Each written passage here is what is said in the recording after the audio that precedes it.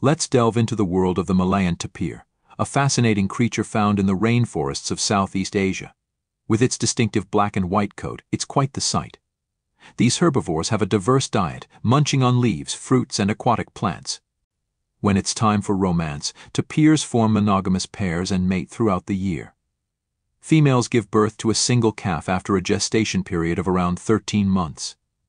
With their unique appearance and gentle demeanor, Malayan tapirs play an important role in their forest ecosystems.